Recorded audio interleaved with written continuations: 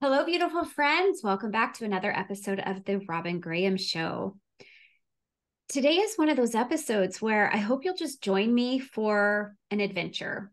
I'm not sure where the Holy Spirit's going to lead this one, but I know it's going to be powerful. It's going to be enlightening. It's going to be inspiring. And I think it's going to kind of transform your thoughts around your faith and how you live your faith, and especially how that happens within your business. So we are, well, you know what? I'm going to leave it at that. And we're going to just jump right in. Laureen Alexa, welcome to the Robin Graham Show. Thank you, Robin. I'm happy to be here.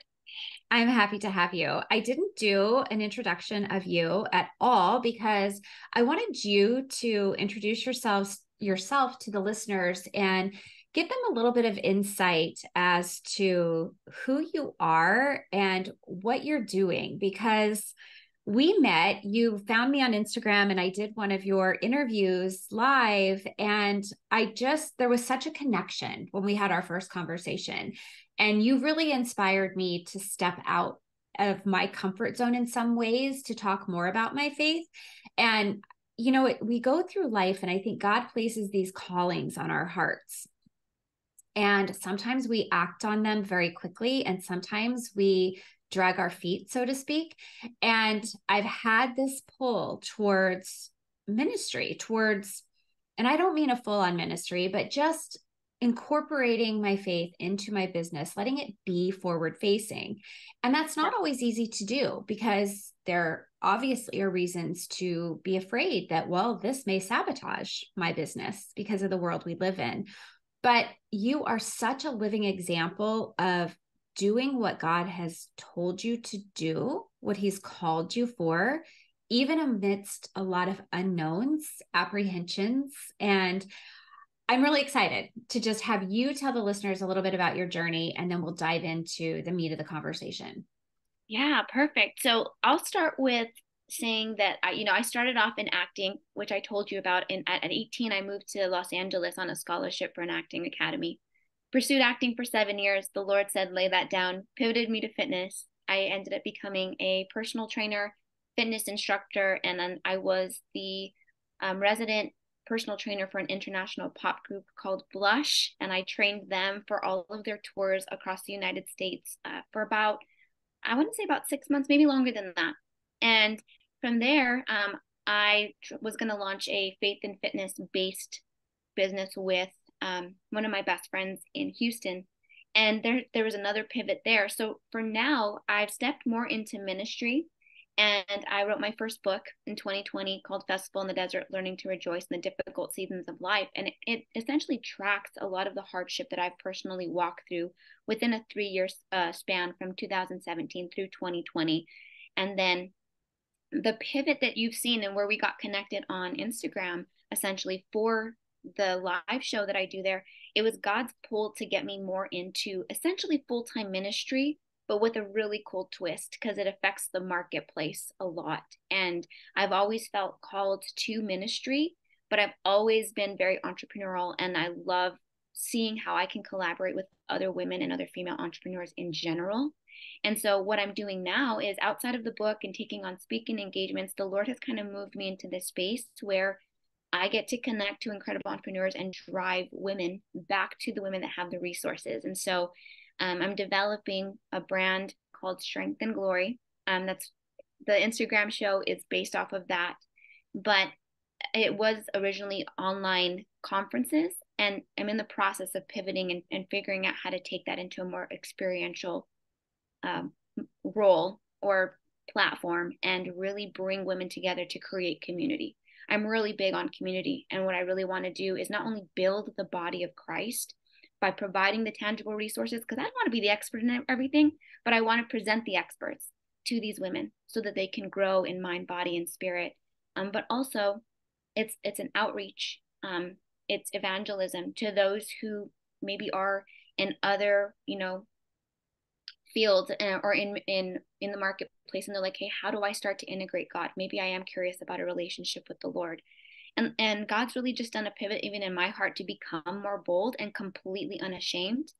I've always shown up and shared the Lord. But I think over the last year, it's been this urge to really be completely unashamed about my faith. And so what you see is what you get. Like, I'm just going to share Jesus, period. And so that's kind of where I'm sitting now and what I've been working on, and kind of in the direction where I'm headed. I love it so much. And it's so needed. We live in a world that is so full of chaos and questionable morals and activities. And I think having more people being brave and bold and courageous to step into their faith and share Jesus is such a powerful gift. Yeah, it's like I said, I've always shared Jesus. I've always had a relationship with the Lord, but this last year, maybe year and a half, it's been like breathing, if that makes sense. Like Mm-hmm. I can't help it. If I'm gonna show up in any way, shape, or form, you're gonna get Jesus. So I'm like, okay, Lord, I don't know what you're doing, but I'm here for it. And it's just learning to lean into the Holy Spirit and become more comfortable with letting that be the norm for me, and Mm-hmm. letting him lead and guide me in the way that I'm supposed to show up, even in, coffee chats or face-to-face conversations, or whether it's through social media or what he's asking me to put my hand to next. It's Mm-hmm. just leaning in and letting the Holy Spirit guide that, and just trusting that if he's the one leading me and I'm following, then it's all going to work out, and people are going to be affected for the better. So let me ask you this, because for those people who are listening, and I did a whole episode on this and intuition, and how really our intuition is the Holy Spirit speaking to us. When we are faithful and believe in Jesus as our Savior, the Holy Spirit is within us and He is guiding us and talking to us. And if we listen, we'll hear Him. Mhm. So, and He speaks to us in different ways, right? It could be through scripture that we read, it could be through a conversation we have, it could be through our thoughts. But for those that are questioning, well, she says that, God told her to quit acting, or God told her to start a fitness facility, or God told her to, now this is what she's doing. So for those people who aren't experiencing this, and I know there's many, Yeah. and, there's a lot of us who may experience it and we're like, I don't want to do that, or that's not going to work, or, oh, that's impossible. I don't have the skills for that. What do you say to those people? How do you guide them to really tap into the resource of the Holy Spirit, but to hear Him and to be able to discern that it is indeed Him speaking? Yeah, that's a great question. So there's a couple of things that come to mind. So one of the main things is, for those who are believers, right, in walking with the Lord, getting in scripture to understand how the Lord speaks is going to be really vital, because it's going to learn to tune your ear to the Holy Spirit. And then asking the Holy Spirit, would you make me sensitive to your voice? Would you help me to hear you? And then another aspect to that is being sensitive. So it's not like I hear an audible voice from God, right? I'm not like Jonah barking it over here where I'm like, this is what God said. It's more like there have been moments in my life where I just feel this deep impression. You've called it intuition, but this just unction that this is the step that I need to take. And oftentimes when the Lord is leading me, there's always confirmation. 100% there's always confirmation. It'll come up again in a conversation where things that I have been talking to God about or praying about, somebody will bring up in a conversation completely out of the blue, and I have to tune my ear to it. So learning to kind of like let your ears be open to when the Holy Spirit wants to speak. And you're right, He speaks in a myriad of ways. He can actually speak. Sometimes He speaks to me through song lyrics. Sometimes it's through this deep impression. Sometimes it's through dreams. Sometimes it's through like a picture that all of a sudden pops in my head, and I'm like, wait, what was that? Where did that come from? And just learning to lean into that a little bit more. When I was moving out of acting, right, one of the things was, my prayer was I wanted to honor God with my gifts and talents where He was calling me. And the roles that I was getting sent out for were starting to go against what I believed in and what I wanted to practice for my life. Another thing to that is, like, my grandparents helped put me through acting school. My parents were so supportive of me literally leaving behind full ride scholarships all over in state for academia, because I was like, no, God said to go in acting. And my parents were like, well, we trust you. So we're going to help you financially. What I didn't want to do was be a part of producing content that would not make my family proud of the investment that they helped make in my education. And so when I started to feel the conviction of things going against what I believed was good content, was morally sound content, was edifying content, I began to see that kind of dry up. And so that's always been a sign when it's almost when his hand is lifted or his grace is lifted off of a circumstance. Maybe situations are starting to dry up. Maybe opportunities are starting to flatten out. Maybe you're losing something, or a relationship or a partnership is ending, or now you're striving in your own power to make something happen, and there's not a grace upon it, right? For me, those are telltale signs that the Lord is calling me to pivot. And so what my goal is to lean in and say, okay, Lord, this is this a time for me to press in and keep pushing because you're training me in perseverance? Or is this an opportunity for me to sit back and say, how do you want to redirect my steps? And living in a place where you're open and available to pivot as he says. Now, if it's a perseverance thing, he's going to strengthen you and you're going to get the confirmation from people, or maybe it's just this piece that you keep going in the same trajectory, or maybe it's a piece of release and you're starting to get words from people or conversations or things are popping up all around you that are now giving you a new insight or direction or idea that maybe you need to kind of pivot and move in a different direction.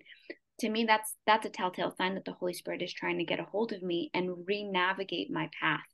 And so that's one way. So going back to scripture, really immersing yourself in the word, really trying to understand his voice, asking the Holy Spirit, would you speak to me? Would you teach me and train me how to hear your voice? And I always pray this, God, give me sensitivity to hear your voice and to know the difference from the counterfeits from yours, and make me in tune to you because I want to obey you, right? It's a heart posture. And then the third is just being open and then following that, and you'll get confirmation. They'll be, usually mine come in 3 or 4. Sometimes it's more because he really needs to get my attention. And then other times looking at like certain cutoffs, like when I was pursuing the fitness business with my friend in Houston, that completely dried up. It was this insane battle, and there was nothing else that I could produce. I was doing everything in my own strength. And it was at that time that I was like, Lord, I don't want to do it in my strength because then your power is not going to be behind it if I'm the one doing it all myself. So I had to surrender that. And the surrender came with laying that down, laying that dream down, laying that vision down. And it was heartbreaking and it was hard. And I battled with it for a while. I fought him on it. I cried, I wept, I got depressed. I did all of the emotions. I went through all of it. But at the end of the day, I knew that obedience in that moment looked like surrender and letting him do whatever he wanted with it. And I think that's now where I'm in a place where I'm able to speak to other women from the standpoint that I am as it pertains to even strength and glory. It's a rebirth of a previous vision, but in a whole new light. And I think that if we're open to that, he's going to direct us. I love absolutely everything you said. And it's funny because I have had the same experiences. This idea, this feeling comes to mind, and I'm like, was that God? And then all of a sudden, in conversations or in what I read, it's like there, and it's just boom, boom, boom. That just the solidification of it. And I think something you said too that's really, really important is that discernment, and discerning that, okay, is this God or is this worldly? And differentiating that, because that, or distinguishing between that, because it's so important. We could easily go down the wrong path if we don't ask the Holy Spirit for that clarity and the discernment. The other thing that I want to talk about is you talked about doing it on your own. And I think especially as women and as entrepreneurs, business owners, we tend to take a lot into our own hands. A lot of us are type A, a lot of us are perfectionists. And when I know in your book, you talk about this, and I would love your perspective on that, on just really, I guess it comes back to what you said, obeying and surrendering. Yeah. But how did you let go of your perfectionism and your desire to control the situations? Because I think it's something that there is scripture to address this, right? And I would love your perspective on this, because I think it's something a lot of us deal with on a daily basis.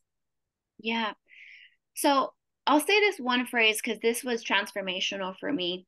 And when it was presented to me in this way, it really opened up my eyes to behaviors that I was exhibiting that, although good, like on the external, were actually robbing me of joy internally with the Lord. And here's the thing. So perfectionism is a perversion of excellence. The enemy can only pervert what God has already done. He cannot create. He's not a creator himself. Only God is creator. So if we start to operate in the mode of perfectionism, we're essentially trying to put ourselves in a place of autonomy or a place above God or unequal to God, or saying, I get to be perfect. Jesus is the only one who's ever been perfect that walked this earth. But what he does call us to is excellence. We are called to excellence because we are the light of the world. There are different standards that we are held to, that we get to exhibit the light and the love of Christ. It's also how we're able to follow the commandments. It's that vertical relationship with God that then translates to the horizontal. So when we show up in life, we're exhibiting the very fruit of the Holy Spirit.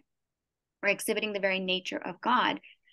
Within that, if we are operating from a place of excellence, if we're showing up every day and just doing our best, then God rewards that. When we get into the place where we're trying to fight for perfection, we start to get skewed in our thinking that it's dependent on us rather than reliant on the power of the Holy Spirit working through us. And we rob ourselves of the joy and satisfaction of watching God show up, because now we think if it's not perfect, it's not good enough.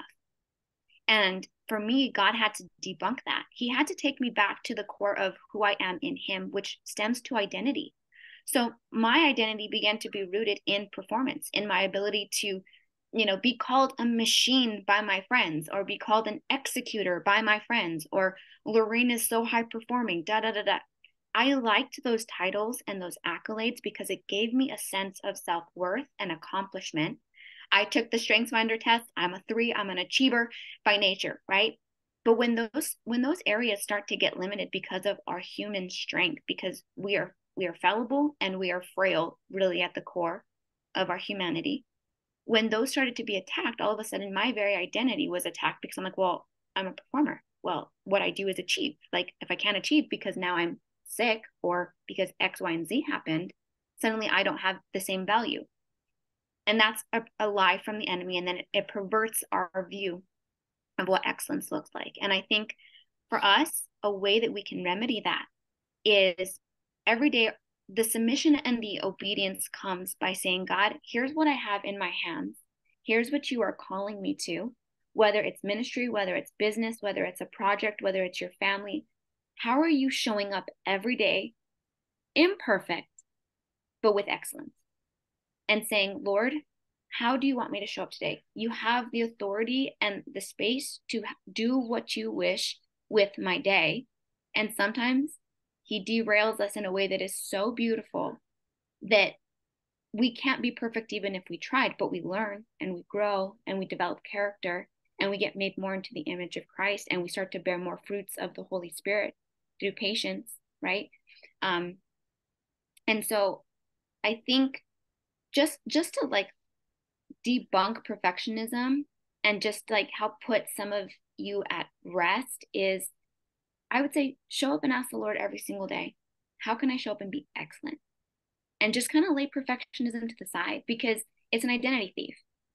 And if your identity is found in what you do and your capacities of what you do, rather than simply being a child of God, you're going to forever be stuck in a cycle of striving, trying to outrun the grace of God. And you can't supersede the grace of God. But when you're operating from identity of who you are rather than what you can do, what you end up producing far surpasses your own strength, because now God has free reign to kind of go exceedingly abundantly above all that you can ask, think, or imagine, because now he's the one that's pioneering. He's the one that's the wind underneath you, pushing you forward rather than striving. And so it's taking a stance of, I'm going to stride with you, Lord. I'm not going to sit here and try and outwork your grace. I'm going to receive it. And you said something earlier, Robin, you said control. I think oftentimes control is based in fear of the unknown and us wanting to have it all put together, right? We want to know that it's covered and it's handled. That actually robs us from surrender, because God wants us to live as children. He doesn't want us operating in autonomy. Yes, in power and in strength, but in his. right? And so there's a full trust and dependency that has to happen when you're walking with the Lord. And he does more than you could. He can accomplish in one day through your life more than you could in 10 weeks of you just muscling through it. And that's just the grace. That's the grace factor that is there. And so the control is really stemmed in fear. And so one thing I would say is, if you're struggling with control, what are you afraid of? And how can you bring that to the Lord and offer it as a surrender and a sacrifice to him, so that he can begin to uproot whatever that is? Because it's stemming from somewhere. It's always something deeper. There's always a deeper root of why you need to be in control. And it's usually from a fear-based thing. But we also know that in scripture says there is no fear in love, for perfect love casts out all fear. So it's not that God has a giving problem. It's that we as, and I'm going to say this as women because we're speaking to women, we have a receiving problem. So if we're incapable of fully receiving his grace and his love, our default is going to be fear, which is going to lead to control, which is going to lead to striving, which is going to lead to us feeling like we have to be perfect in order for God to be approving of us. Gosh, this is so powerful. Okay, I just, for the sake of time, I want to jump to something from the book that you said when you were talking about, all of the experiences that you had, and some of them were very hard, very challenging, very emotional, and you were hurting. But you said numerous times that, and I know this for a fact, but it's really hard to convey, that God doesn't let bad things happen to us, but he uses bad things for our good. And I think for a lot of us, that's a really hard concept when you're going through a challenging time, whether it's in life or business. If you're not seeing the results you want, or you are hurting because you're losing someone, or relationships are failing, or children are sick, or whatever the case may be, it's really hard to understand that. And I know I've heard a lot of people say, why did God let this happen? Why is God punishing me? And I would love for you to talk about that, because you have a beautiful way of saying that, no, that's not what's happening.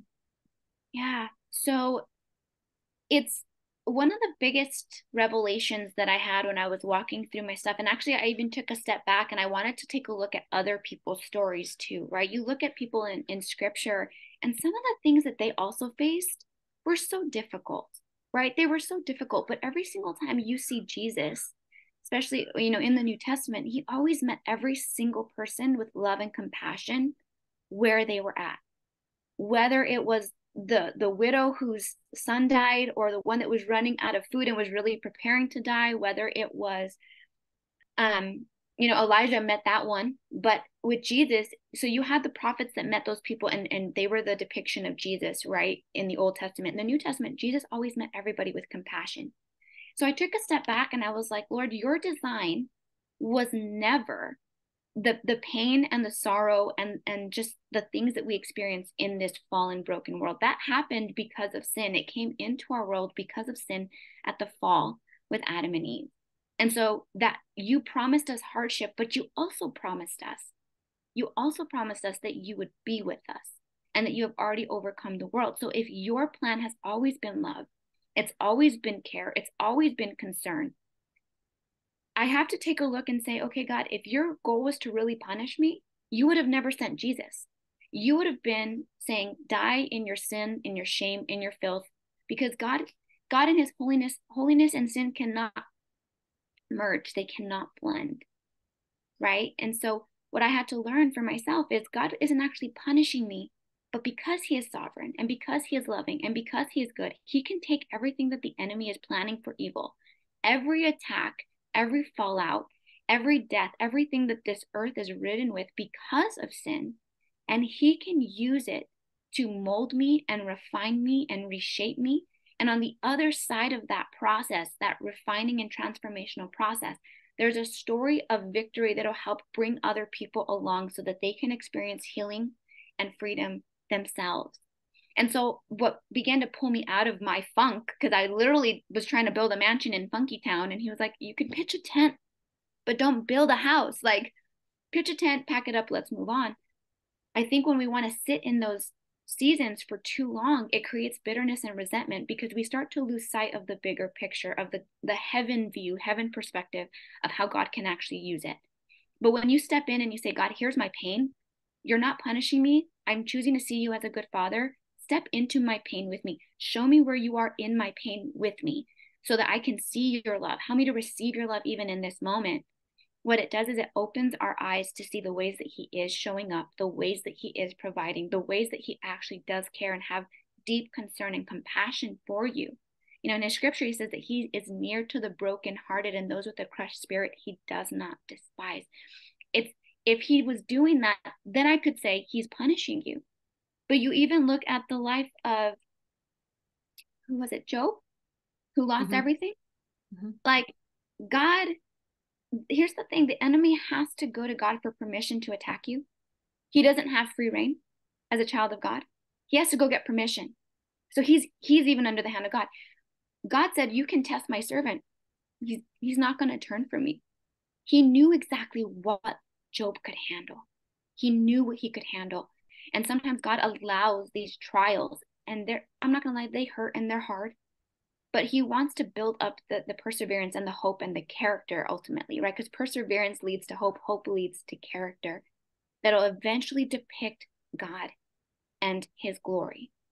And your testimony has so much power when it's placed in his hand, when the pain is placed in his hand.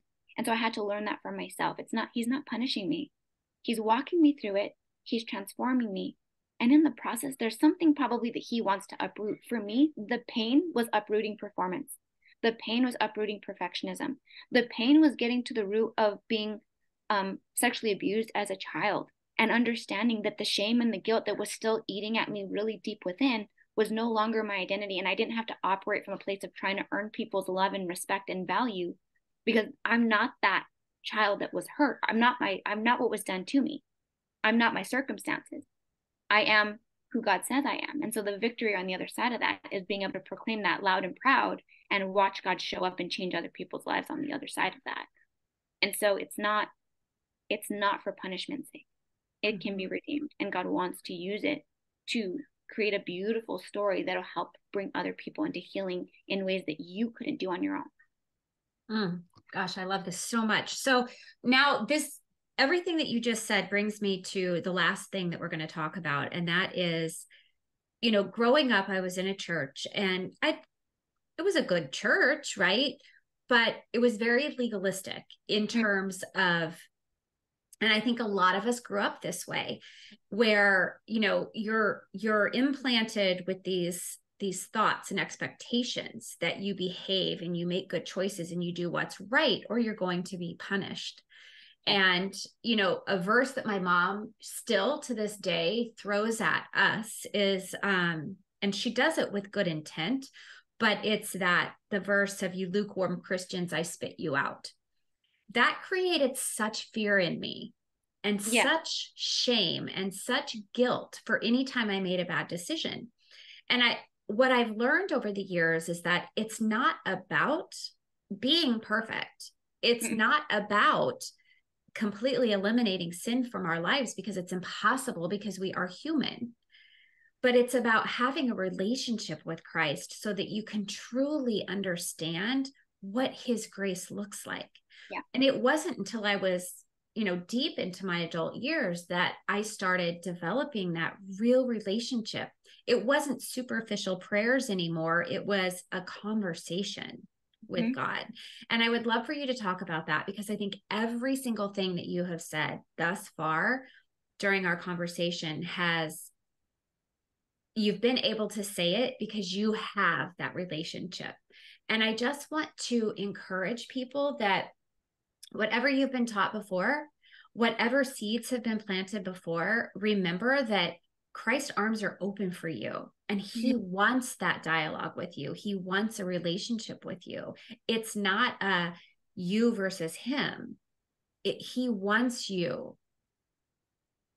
I would love for you to talk about that.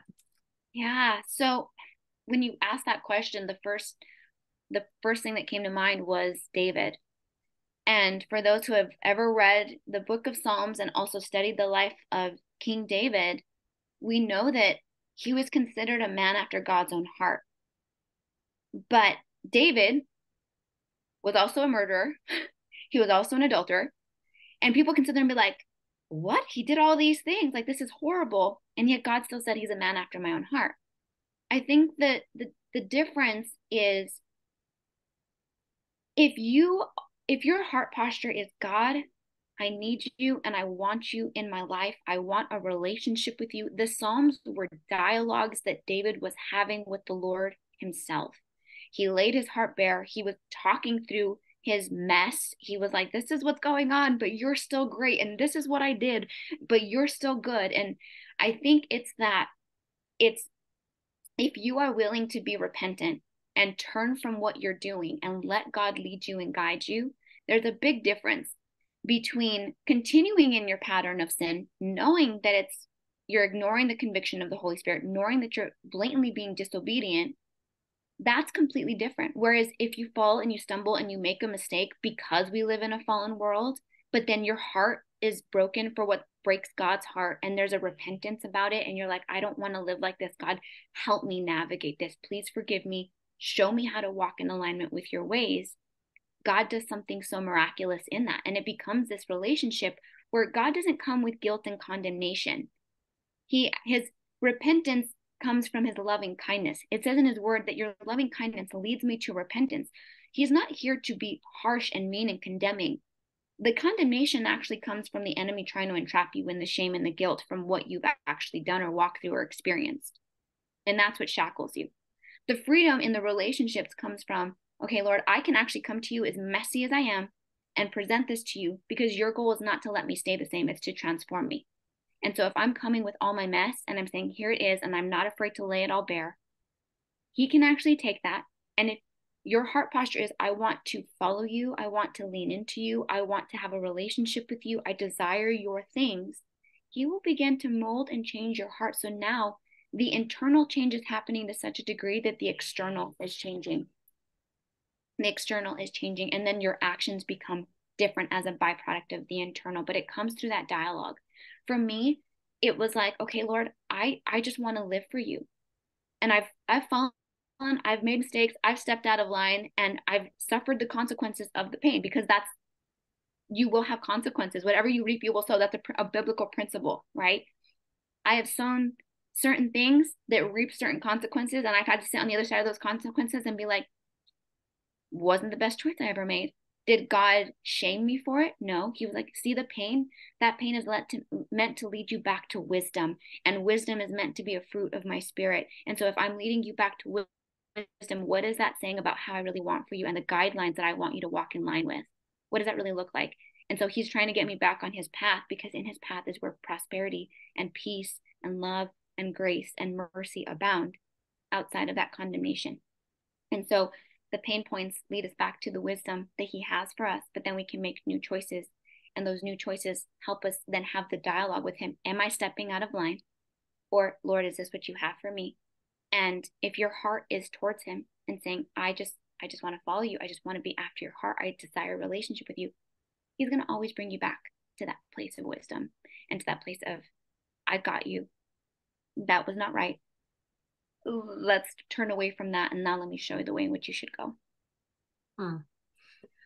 Oh, this has been so powerful. Listeners, I hope this has touched your heart. I feel like it touched mine in many ways. And it is remarkable. The whole time I was listening to you talk, Laureen, I'm thinking, wow, the Holy Spirit is working, truly working.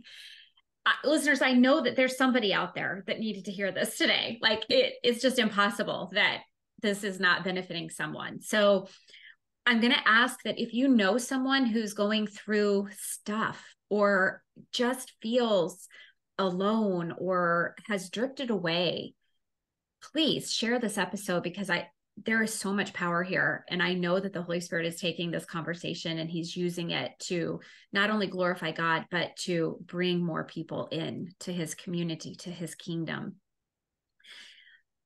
Laureen, will you please tell everyone how they can connect with you? I would love for everybody to follow you and be able to watch your interviews on Instagram, but also I'm sure you have an email list and you have some really exciting things coming up that people may be interested in attending or being part of. Yeah, thank you for that. So one way you can connect with me is obviously through Instagram at Laureen Alexa. That's where all the interviews are housed currently. I'm praying about actually stripping all the audio and turning them all into podcast, Rob, and I'll keep you updated on that because then I'll have a whole new platform. And then I also have my website, laureenalexa.co. There's no M on the end of that because that was taken. But there's blogs, there's devotionals on there. Once I start launching events again, those details will be up there. You can subscribe to my email list to stay up to date on all of that.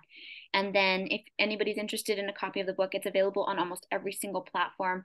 One of the easiest ways to get it is on Amazon, Festival in the Desert by Laureen Alexa Trujillo.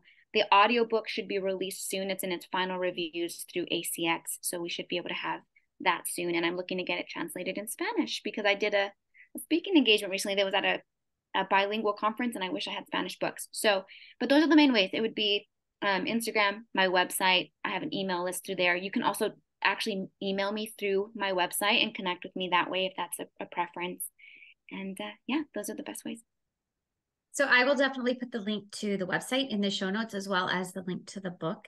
And it is so well written. It's beautifully written. I want to commend you on that because it's beautifully written. All right, everyone, that's a wrap for today. My heart is feeling so full right now, and I hope yours is too. If you enjoyed the episode, please be sure to share it with someone else who needs to hear this message, as well as please leave us a rating and review because that's how I can continue to get more incredible listener or guests like Laureen, as well as it helps us be found so that more people can hear messages like this to transform their lives into the purpose and the hope that God has for them. Thank you for being here, and I will see you all next time.